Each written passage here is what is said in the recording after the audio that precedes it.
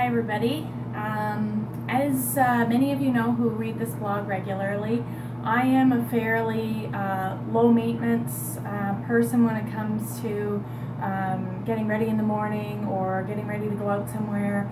I am overtired all the time, so I look for really simple routines.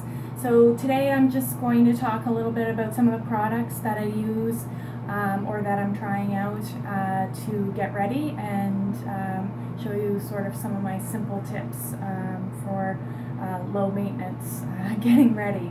So first of all, I started with a shower, and I've been using these milkshake products. The particular kind that I'm using is a Color Care shampoo and conditioner. What I love so far about milkshake is it smells amazing. It's like being in a bakery surrounded by cupcakes. So it's a special little treat for your nose when you're in the shower. So I really love that. But most of all, I love how my hair feels once it's dry. So I started with those two, the shampoo and conditioner. Next, what I'm going to do, and I'll admit I don't do this all the time, but when I have the time, I use this Pantene Ultimate BB Cream. It's really great because it does a number of different things. It's supposed to repair your hair, it's moisturizing, it helps control your frizz because I have a lot of frizz, and it's a heat protectant. So I'm going to put some of that in my hair right now. I just use one pump and just put it in my hands and then run that through my hair. It's pretty quick.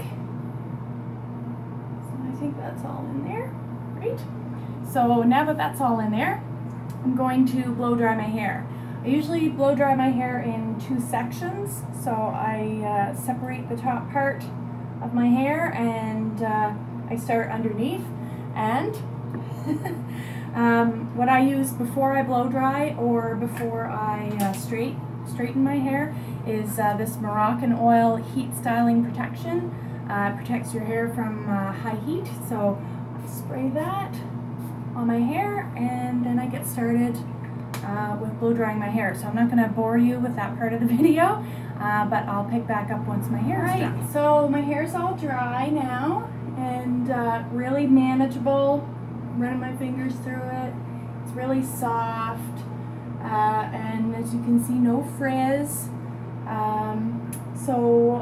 I really like the products that I've been using. It works for me. It only took me, say, 5 minutes to do all of that. Now, of course, your time may vary depending on how thick your hair is, how long it takes to dry, but that was for me.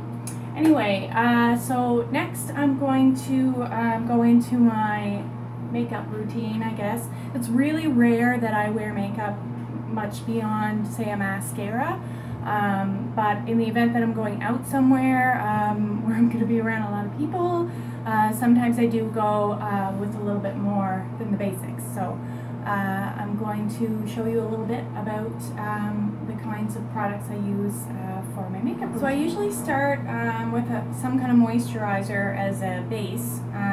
So for me, that's L'Oreal Paris's, this is Ultra Even lotion, which is part of their Hydration Total 5.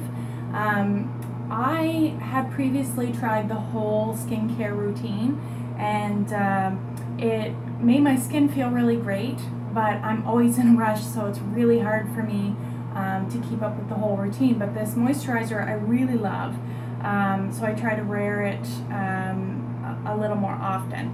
So it just takes a little tiny bit to cover your whole face. So I'm going to put that on now.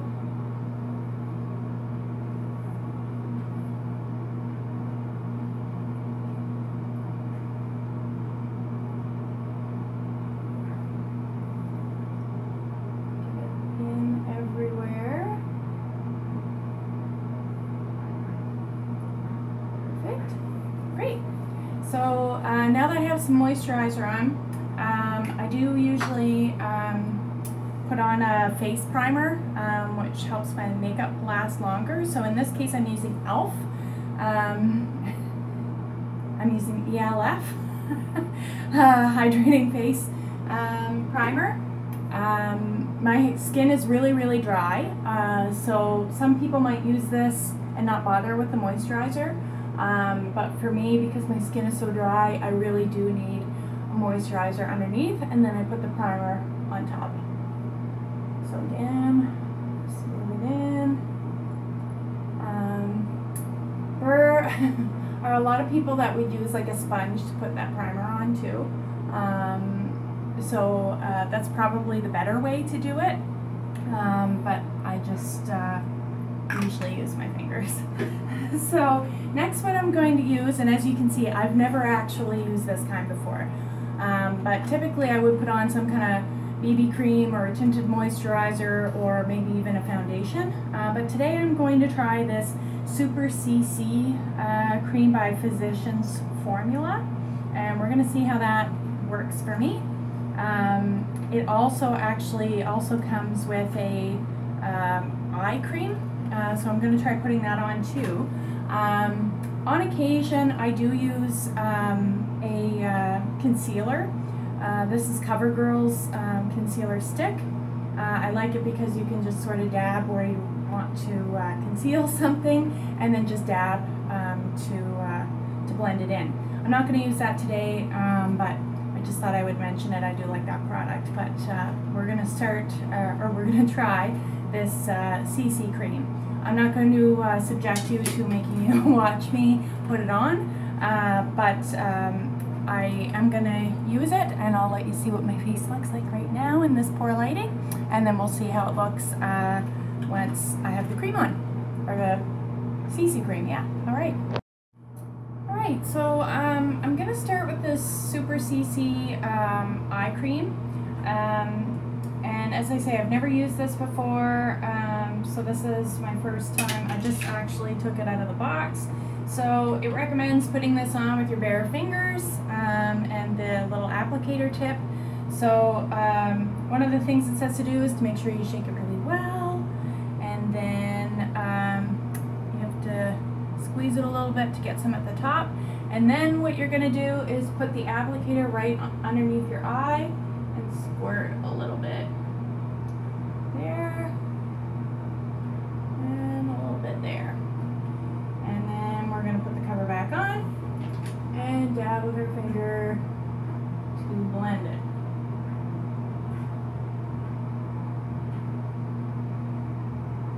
Alright, so already I can see that the dark circles under my eyes are going away, which is awesome. It's great. So actually, if I go a little, let's take this over here. So if I show you here, as I'm starting to blend it, you can see that the color under my eye is starting to go away, whereas here where I haven't blended it, you can see a little bit of the dark is still there. So awesome. Alright, so actually while I blend, I'm going to put this camera down, and then we'll pick back up after this. I have the eye cream on. I think I might have put a little bit too much on, so I just blended it sort of down into my cheeks and everything. So next we're going to use the all over cream. Again, it recommends using your fingertips. I know sometimes people like to use foundation brushes or different sponges, but I'm just going to do what the box says because it's easier for me. And we're going to put this on, see how it goes. So it's really, really smooth to put on. What I love is I am getting some coverage, but it's also not picking up too much in the way of dry, dead skin, which is a problem I have sometimes with foundation. It just looks flaky, but this is blending really well. So it's, I would call it like a light coverage, I think. It's not masking, say, all of my skin imperfections, but it's doing the trick. It is sort of smoothing out my complexion. Alright, great. So let's just see. Again, not great lighting in my bathroom, but I think you get the picture. So that's the foundation. So next, well, excuse my hand, we're going to look at eye makeup because that's usually one of my next steps. So today I'm going to use yet another product I haven't used before. This is the Maybelline Color Show Kohl Liner for eyes, eye pencil, and I tend to stick pretty basic with my color, so this is a black eyeliner. Again, eyeliner is not something I use very often, just sort of if I'm going to a special occasion, but I'm going to put this on. See my eyes right now, I don't have any on, and I'll show you what it looks like. Alright, so the eyeliner is probably the longest part of my routine because I'm not very good at it. I haven't been wearing eyeliner very long, like seriously only a couple months I think, and I'm still really timid when I'm putting it on myself, so my eyes flutter a lot. So that took me a while, but again, it's on there.